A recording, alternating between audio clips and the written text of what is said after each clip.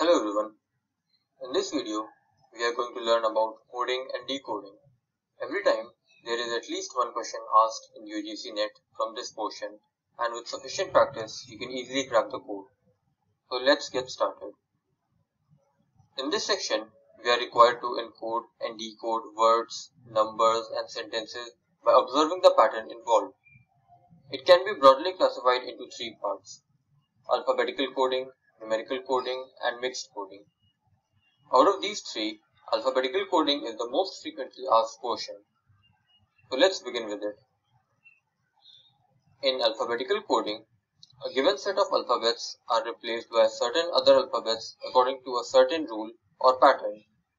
Let's see this with an example. Here, the word Amen is coded as BNFO. We need to find how the word cipher will be coded as. By observation, you can see that A is coded as B, M is coded as N, E as F, and N as O. Did you see the pattern here? Every letter is coded by its next successive letter. Hence, in cipher, C will be coded as D, I will be coded as J, P as Q, H as I, E as F, and R will be coded as S. Hence, this is our answer here. In the next example, the word limited is coded as this word here. L is coded as J, I as G, M as K, and so on. There is a difference of one letter in between L and J, I and G, M and K, and so on. In other words, you will have to go two letters back to get the correct code. Therefore, study will be coded as following: Q, R, S, B, W. In the next example, the word hospitals is coded as this word. What is the coded word for tiger? Let's look at the place value of the letters in this word hospitals. In the first position, we have H, in the second position, we have O, and in the third, we have S, and so on. Now let's do the same thing with this code. At first place, we have H, at second place, we have S, at third place, we have O, and on the fourth place, we have L, and so on. After this, compare the position of letters in both these words. H is present at first place in both of them.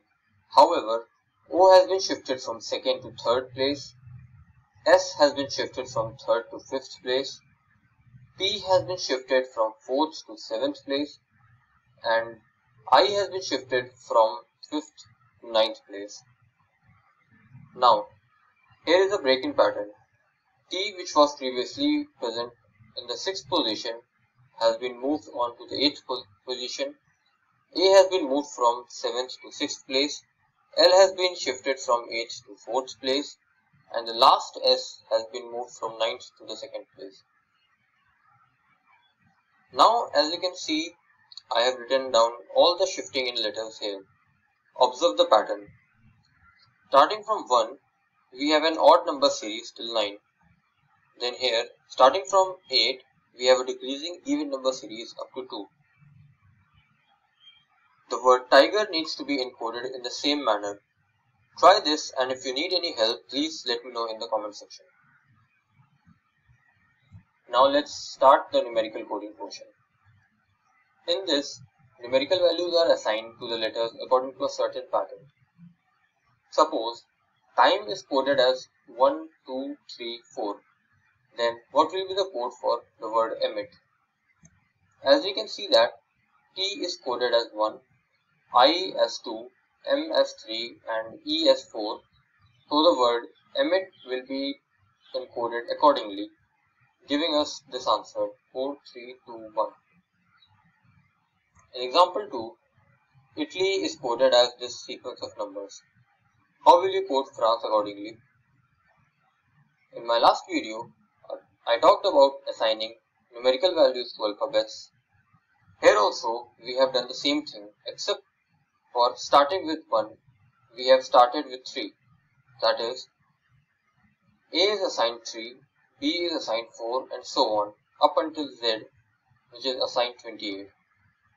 The code word for Italy follows the same pattern. I has been coded as 11, T as 22, A as 3, L as 14, Y as 27, and therefore France will be coded as this sequence here.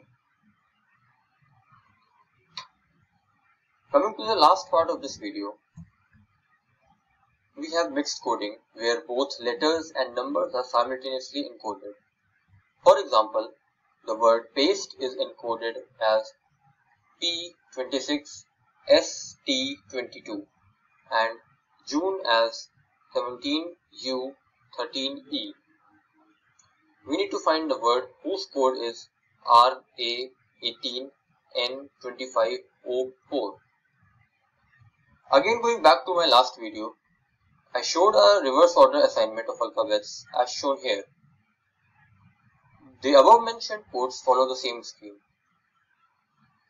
A has been coded as 26 and E has been coded as 22. Similarly, in June, J is coded as 17 and N is coded as 13. Therefore, here 18 is the code word for I, 25 is the code word for B, and 4 is the code word for W. Therefore, our answer is rainbow. So that's the end of coding and decoding portion. Although there are other sorts of coding decoding problems like sentence codings, but they haven't been asked much in recent UGC NET exams. So that's all for today. Hope you liked it. Thank you.